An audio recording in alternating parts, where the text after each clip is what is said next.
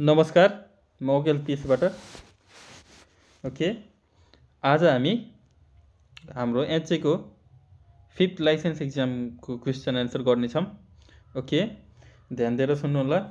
Copy लिएर बस्नुहोस् है, आज एक्सप्लेनेसन राम्रो हुनेछ। ओके, अहिले धेरै टाइम छ हामीसँग, त्यही भएर हामी एक्सप्लेनेसनलाई सँगै लिएर जानेछौँ है। ओके, अझै 3 महिना जति बाँकी छ अब एक्जामको, फेरि नेक्स्टको लागि 6th को लागि। So like, comment, share, subscribe गर्न नबिर्सिनुहोस्। ओके,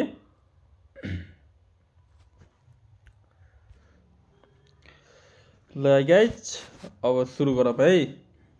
ओके, हामी चाहिँ हाम्रो च्यानलमा भएको चाहिँ NHPC को 11वटा ओल्ड क्वेसनहरूको भिडियो छन्, त्यहाँ गएर हेर्नुहोस्। अनि आजदेखि हामी 5th लाइसेन्स एक्जामको सुरु गर्नेछौँ। आज हामी पार्ट 1 गर्ने है। NHPC को यो 12 भिडियो भयो, एचएको लागि मात्रै है। अब हेर्न त हजुरहरूलाई अरूको लागि नि मिल्छ होला, तैपनि यो एचएको एक्जाममा सोधेको क्वेसन हो है। ओके, अब सुरु गरौँ। Richest source of vitamin C. Okay, option रहेको छ हाम्रो अमला, ग्वाभा, मिल्क अनि एग। ओके, यो त हजुरहरूले मिलाउनुहुन्छ होला, त्यही पनि हेर्नु के छ। Richest source of vitamin C, अमला, ग्वाभा, मिल्क अनि एग। ओके, हेर्नुहोस् हामीले अगाडि नै भनिसकेको छौँ, कपी लिएर बस्नुहोस्, कपी कलम। ओके, आज एक्सप्लेनेसन अलि ठुलै हुनेछ, भिडियो चाहिँ हल्का लामै हुन्छ, क्वेसनहरू थोरै गर्नेछौँ हामी। तैपनि यहीँबाट यहाँको एक्सप्लेनेसनले इफ हजुरहरूले त्यति पढ्नुभयो भने यहाँबाट हजुरहरूको क्वेसन धेरै बन्छ कि। ओके, अब चाहिँ हजुरहरूको यो चाहिँ भिटामिन सी को सोर्स सोधिरह है। ओके, हामीले यहाँ तलदेखि सुरु गरौँ एकचोटि। एगलाई हामीले रिफरेन्स प्रोटिन नि भन्ने गरेका छौँ है, consider as reference protein because of its high biological value and digestibility. Okay, commonly धेरैले कम्प्लिट प्रोटिन नि भन्ने गर्छन्। ओके, अब त्यस्तै हाम्रो मिल्कलाई हेर्दाखेरि यो चाहिँ सबै कुरामा रिचेस्ट हुन्छ है, भन्नाले is rich in all nutrients accept carbohydrate and vitamin C. Okay, भनेपछि यो दुईवटा हुने भएन। अब त्यस्तै हाम्रो ग्वाभा र अमला दुइटै चाहिँ हाम्रो साइट्रस फ्रुट नै हो। ओके, अनि साइट्रस फ्रुट चाहिँ हाम्रो भिटामिन सी को रिचेस्ट हुन्छ। तर पनि अब यहाँ चाहिँ अमला र ग्वाभा दिएको छ भने हामीले यो दुईवटा मध्ये चुज गर्नु पर्यो है। अब यसमा हेर्दाखेरि के हुन्छ भने अमला is the richest source of vitamin C first. Okay, richest भन्दाखेरि अमला नै भन्ने हो। इफ यो अमला भएन भने हामीले ग्वाभा लाउन मिल्छ है, किनभने अमला पहिलो हो अनि ग्वाभा चाहिँ हाम्रो दोस्रो हो। ओके, यति बुझ्नुभयो। अब एन्सर हेरौँ है। एन्सर इज ए, अमला। ओके, अमला is the richest source of vitamin C. Okay, okay, हाम्रो एन्सर चाहिँ अमला हुन्छ है। ओके, कहिलेकाहीँ अप्सनमा साइट्रस फ्रुट नै दिन सक्छ, साइट्रस फ्रुट भेजिटेबलहरू भनेर दिन्छ, त्यतिखेर चाहिँ हामीले साइट्रस फ्रुट लाउनुपर्छ है। ओके, अब क्वेसन नम्बर 2 मा जाऊँ है हामी। Question number 2, berry is deficiency of vitamin B1, vitamin B2, vitamin B3, vitamin B12। Okay, अब यतिमा हामीले चुज गर्नुपर्ने छ। भिटामिनबाट क्वेसनहरू आउने एकदम कमन क्वेसनहरू हुने यो सबै। ओके, भिटामिनको डिफिसियन्सीले के हुन्छ भनेर सोध्छ। अब यतिखेर चाहिँ हामीले सबै पढ्न पर्छ, भन्नाले टिपिकल हाम्रो कति छ र vitamin A, be, C, D र के हैन र ओके अनि यतिखेर चाहिँ हामीले भिटामिन यति अप्सनमा भएको मात्रै गरौँ ओके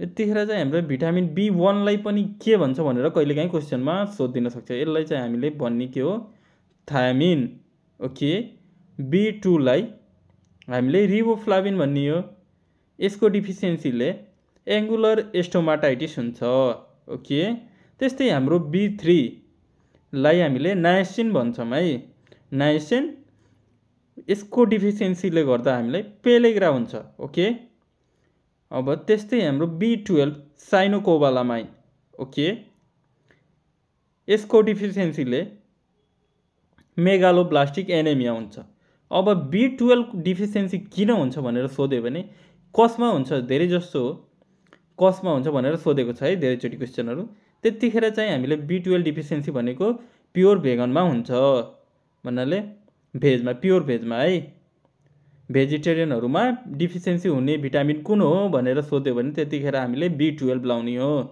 ओके बुझ्नुभयो अनि यस्तै हाम्रो हल्का अरु नै हेरौं भिटामिन B6 लाई हामीले पाइरिडक्सिन भन्छौं यसको डिफिसियन्सीले हुने भनेको पेरिफेरल न्युराइटिस ओके त्यस्तै अब भिटामिन C लाई हामीले एस्कर्बिक एसिड भन्छौं यसको डिफिसियन्सीले हुने भनेको के हो भन्नुस् त एस्कर्बी हुन्छ है एस्कर्बी भन्नाले गम ब्लिडिङहरु ओके त्यस्तै हाम्रो भिटामिन A लाई हामीले रेटिनोल भन्छौं यो एकदम कमन क्वेशन हो यो डिफिसियन्सीले गर्दाखेरि नाइट ब्लाइन्डनेस हुन्छ त्यस्तै अब भिटामिन D कोलेक्याल्सिफेरोल यसलाई चाहिँ यसको डिफिसियन्सीले चाहिँ रिकेट्स हुन्छ त्यस्तै भिटामिन K को डिफिसियन्सीले ब्लिडिङ डिसअर्डर हुन्छ ओके यति बुझ्नुभयो अब यहाँ बाँचेको हामीले नभनेको B1 को हो B1 लाई हामीले थायमिन भन्छौं अनि यसको डिफिसियन्सीले चाहिँ के हुन्छ बेरी हुन्छ ओके सो हाम्रो आन्सर के हुनुपर्ने हो हेरौं answer is a vitamin B1 okay अब यस्तै हामी जान्छौं क्वेशन नम्बर 3 मा okay question number 3 Which mirror is used to correct myopia? Option रहेको छ हाम्रो concave lens, convex lens, prism, none. Okay अब यतिखेर हामीले के गर्न पर्छ भन्ने कुरा हो सबभन्दा पहिला त बुझ्नु पर्यो मायोपिया भनेको के हो मायोपिया भनेको यसलाई हामीले सर्ट साइटेडनेस पनि भन्छौं ओके यसमा चाहिँ हामीले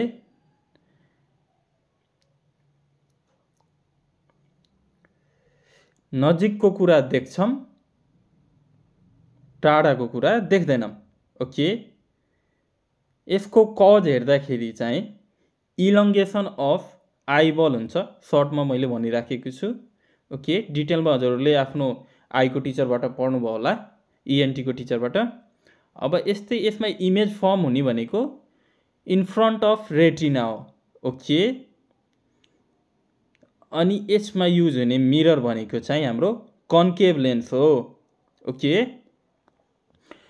अनि कहिलेकाहीँ मायोपियामा पावर अफ लेन्स पनि कहिले सोधिदिन सक्छ त्यतिखेर चाहिँ हामीले नेगेटिभ चुज गर्ने हो ओके अब जस्ट यसकै अपोजिट भनेको हाम्रो हाइपरमेट्रोपिया पनि हुन्छ बुझ्नुभयो हाइपरमेट्रोपिया भनेको लङ साइटेडनेस भन्नाले यहाँ चाहिँ नजिकको कुरा देखिदैन ओके यहाँ चाहिँ आई बलको चाहिँ सर्टेनिङ हुन्छ त्यही कजमा ओके अनि यहाँ चाहिँ इमेज फर्म हुने भनेको ब्याक अफ रेटिना हो अनि यसलाई हामीले करेक्ट गर्ने भनेको कन्भेक्स लेन्सले हो ओके अनि यसमा पावर अफ लेन्स चाहिँ हाम्रो पोजिटिभ हुन्छ सो यसको आन्सर के भयो यसको आन्सर भयो हाम्रो मायोपिया करेक्ट गर्नलाई कुन मिरर युज हुन्छ भनेर सोध्यो भने त्यतिखेर हामीले कन्केभ लेन्स लगाउनु पर्छ है आन्सर हेरौँ एकचोटी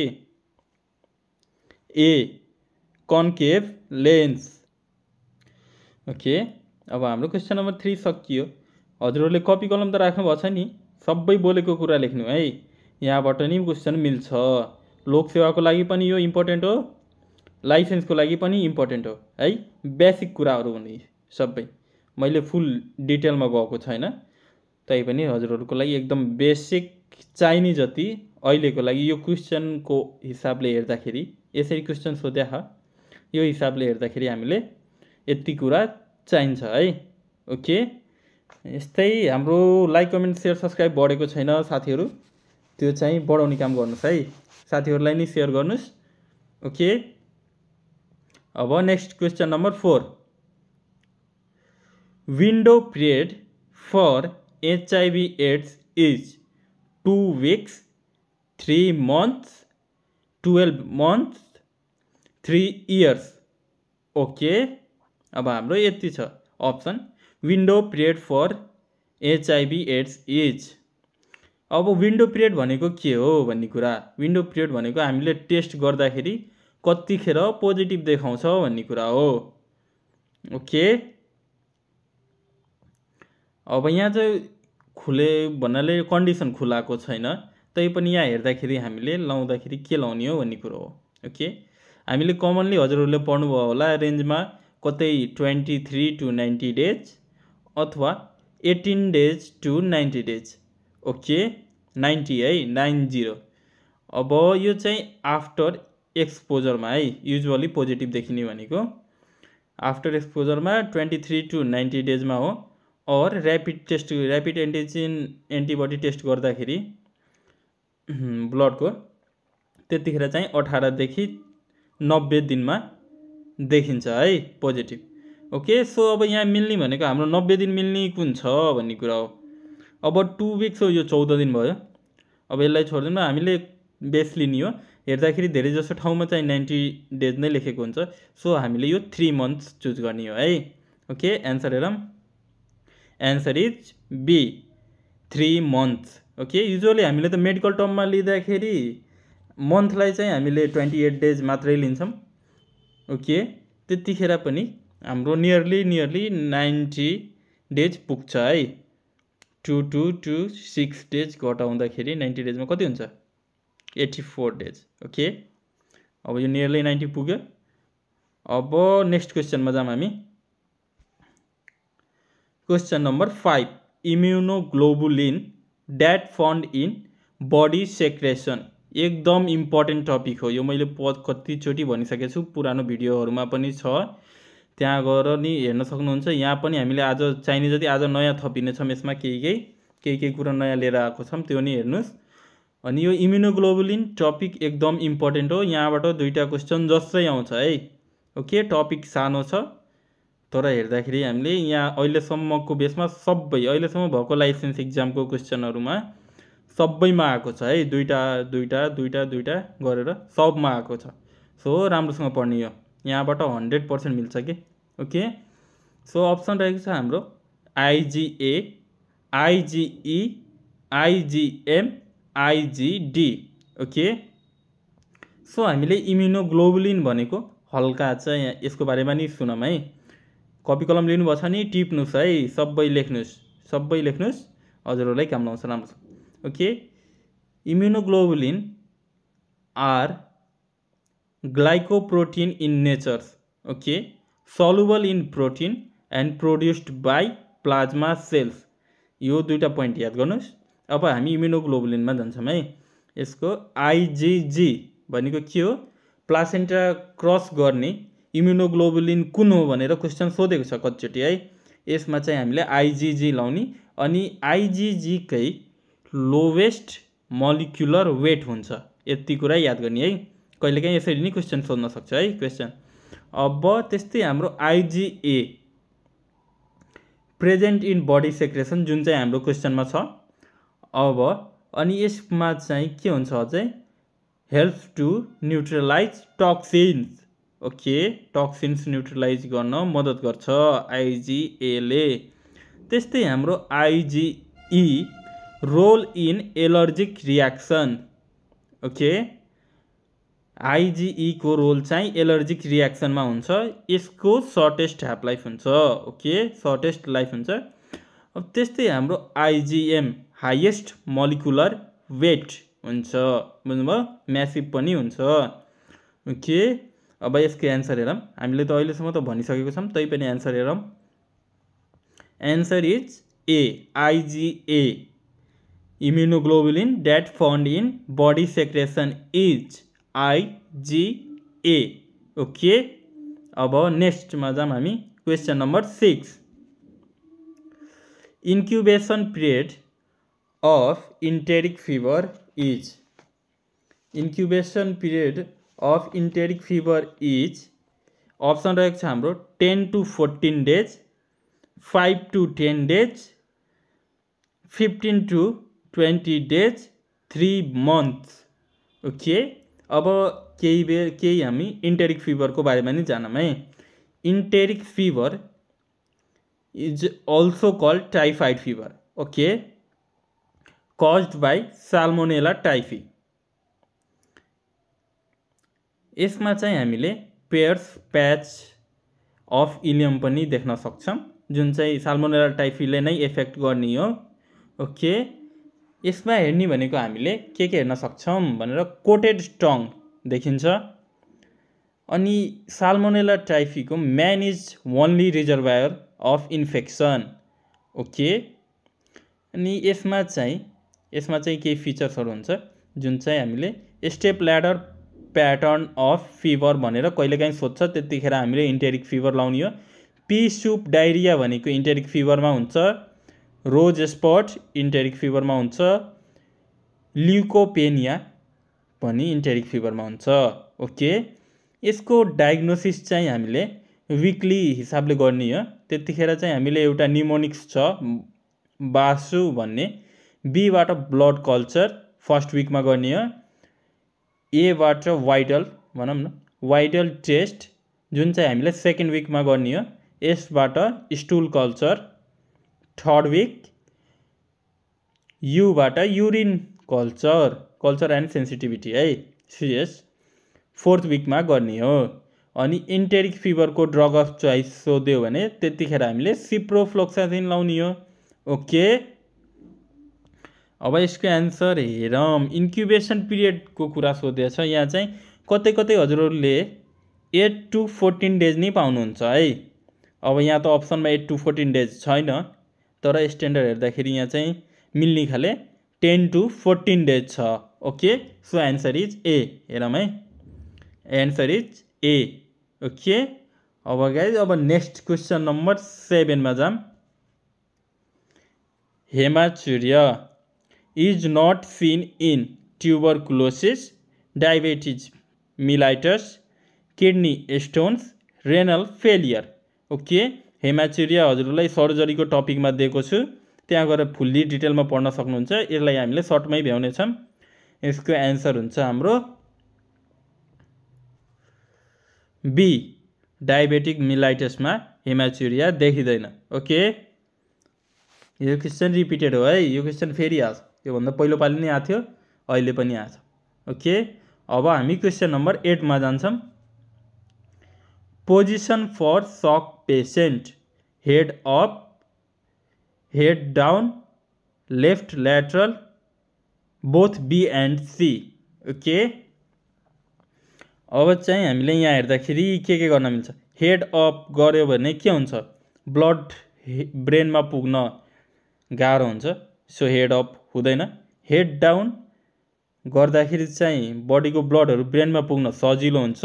ओके, लेफ्ट ल्याटरल पनि पोजिसनमा राखिन्छ सकको पेसेन्टलाई, सो यसको answer both be and C हुन्छ।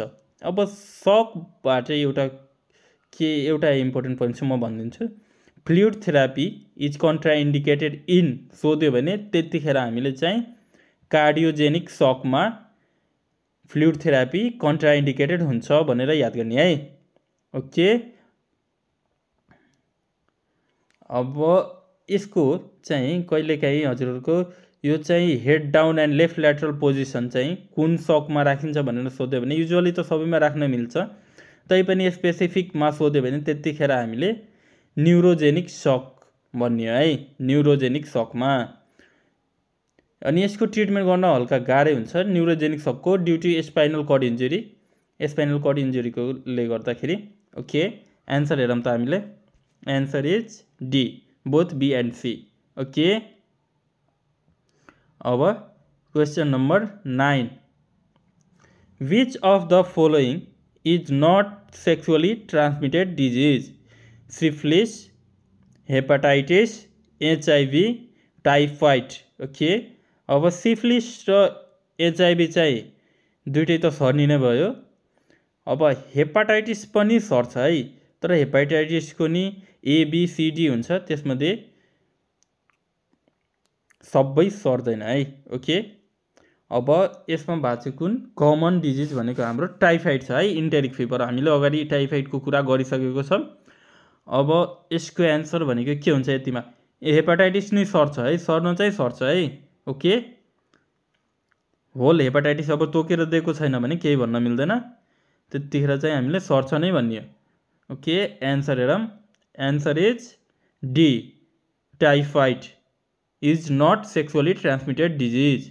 ओके, अब हामी क्वेसन नम्बर 10 मा जान्छौँ।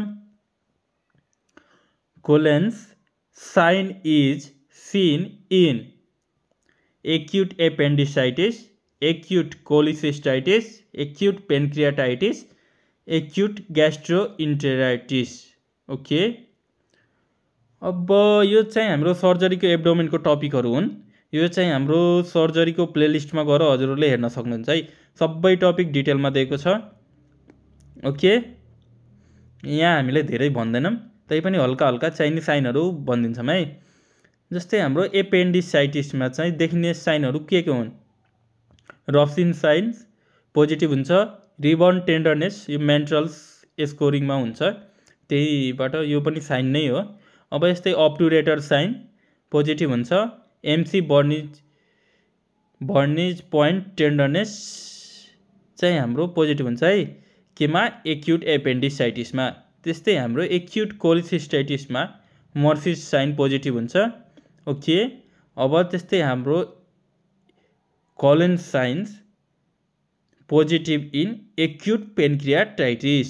ओके, सो एन्सर हेरौँ हामीले। Answer is C, acute पेन्क्रियाटाइटिस।